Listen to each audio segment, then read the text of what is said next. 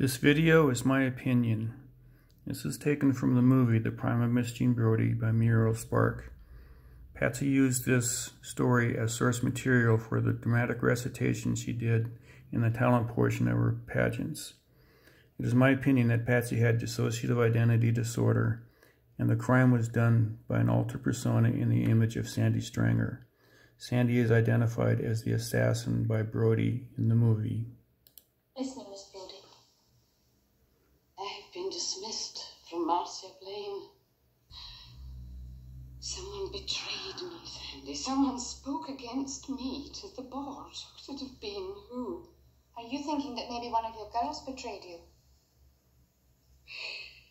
I said to Miss Mackay, I have the loyalty of my girls, and she said, do you?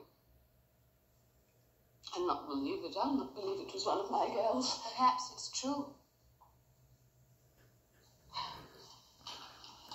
I thought possibly Monica, this very little soul. Monica is a loyal girl. I know. You all are, Monica and Jenny. Oh, not Jenny. She's like a part of myself. There's an example of identity fusion between Brodie and Jenny, just like between Patsy and JonBenet and Patsy and Muriel Spark. You, Sandy, as you see, you are exempt from all suspicion. You have had more of my confidence than anyone. You know more than anyone what I have sacrificed for my girls. And there are some important words, confidence and confide and sacrifice, that show up throughout the case. Her brother is fighting for the other side. Her brother is fighting for the Republicans. Mary was headed for the wrong army. Oh, poor dear Mary. I was devoted to Mary. No, you were only attracted to Mary because she had no one else and she was so totally suggestible. She appealed to your vanity. It was you who betrayed me. I didn't betray you. I simply put a stop to you. No! You have murdered Mary!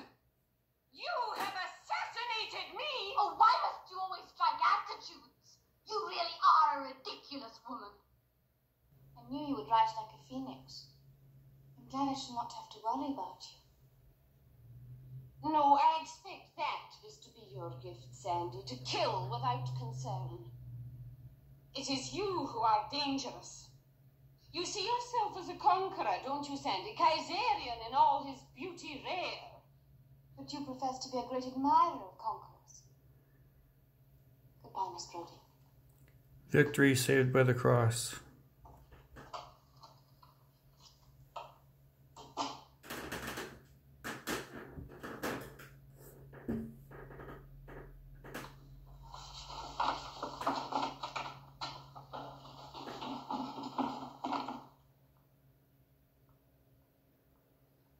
Assassin!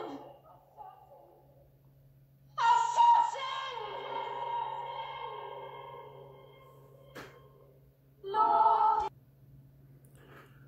Note the edging on the borders on this typically purple outfit of Jean Brodie. This shows up in Patsy's attire as well.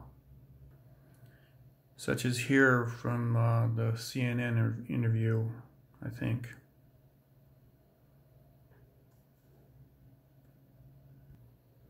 And here from the Larry King Live interview.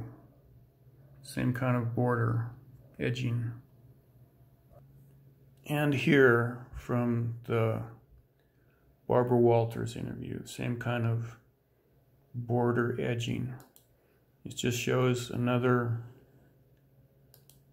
type of identity fusion. This, in this case, shows up in Patsy's clothing. I hope you enjoyed this video.